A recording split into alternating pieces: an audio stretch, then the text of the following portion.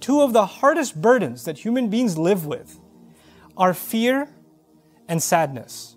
Fear and grief. Those are the two heaviest burdens that human beings live with in this life. As a matter of fact, when Allah sent Adam alayhi salam to the earth, He told him that when He gives His guidance, فَمَنْ تَبِعَ هُدَايَ فَلَا خَوْفٌ عَلَيْهِمْ وَلَا هُمْ يَحْزَنُونَ. Whoever follows my guidance, they're going to be able to combat fear and sadness, essentially.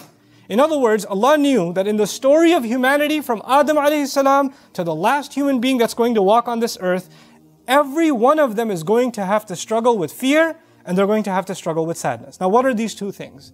Fear is about what's going to happen in the future. Fear is about, am I going to lose my job? Is what's going to happen to mom? What's going to happen to my family? What are they going to say?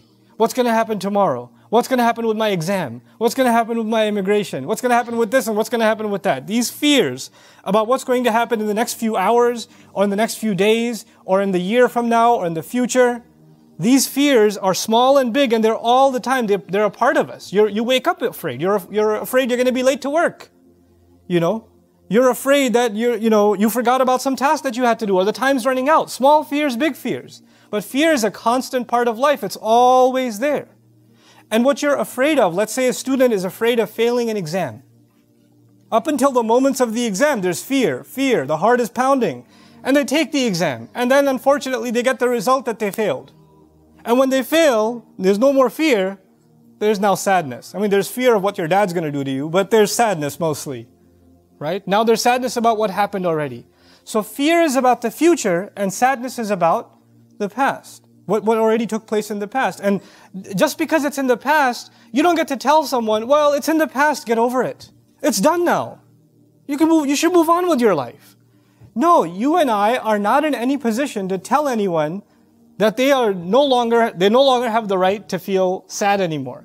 Our Messenger ﷺ continued to feel the sadness of the absence of Khadija radiallahu ta'ala anha for years. For years. Feeling sad is not a sign that you don't have enough faith. He has the greatest faith of all, and yet he carries sadness.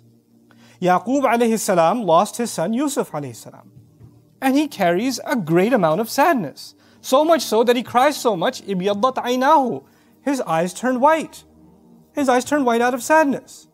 But that doesn't mean he doesn't have faith in Allah.